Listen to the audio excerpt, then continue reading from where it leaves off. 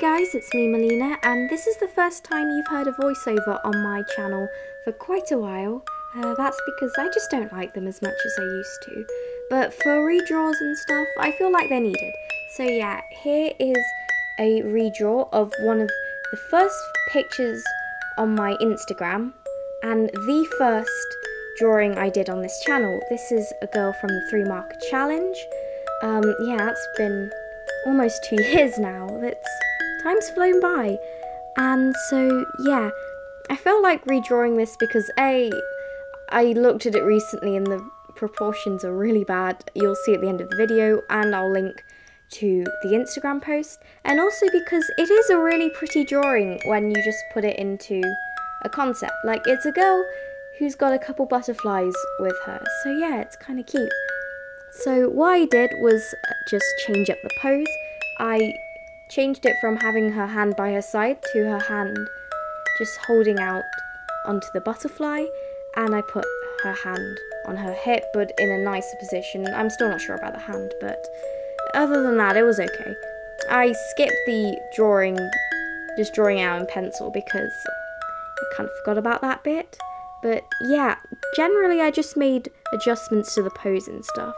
The colour, I could have done it as a 3 marker challenge like it was in the original, but honestly, even if I had more markers originally, it probably wouldn't have made much of a difference in terms of my art level at the time. It's still not great, my art level, but it's improving. It's slowly improving.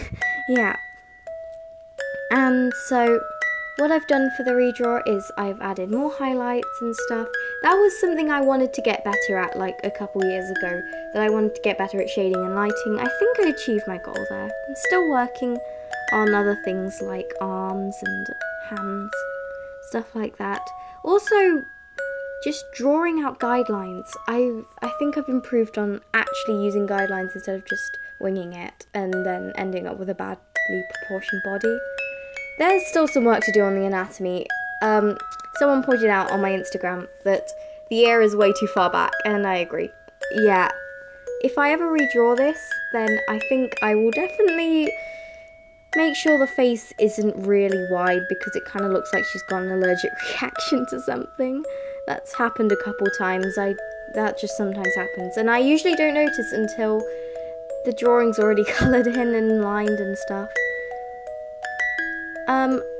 For the outfit, I actually referenced off of real clothes. This is something I've been trying to do this year, because my outfits often look very bland because I'm just going off of my imagination. And when it's a cartoon, I don't really mind about that, because it's a cartoon, you want to be able to draw it consistently. But when it's like an actual, just an illustration, I kind of want it to look realistic and pretty with actual clothes. So I look up pink dresses on Google Images, and I come up with this kind of thing, and I think it looks quite cute. The different pinks don't quite blend that well for the dress. I have to try and pretend it's a gradient, but really it's just because I didn't really get the different shades of pink. Add a bit of Sharpie for this, and I also have a couple highlighters hanging around because I just recently bought some pastel highlighters. I use them a bit in the drawing, but I won't link them because I can't be bothered. And yeah, the only thing that would be different if I'd done a 3 marker challenge was probably the skin tone, but I just wanted to add some extra colour into her outfit and like her skin. Her skin's so pale, and while it sometimes works, you just want a bit of colour sometimes. And yeah, here's the gradient that didn't work.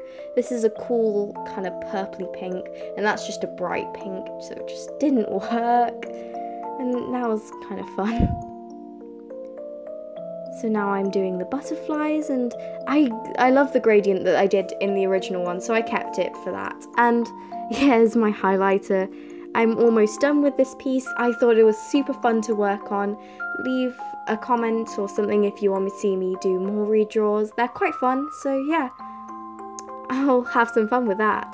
Thanks for watching. Here's the 2 side by side, and I'll see you in the next video. Bye!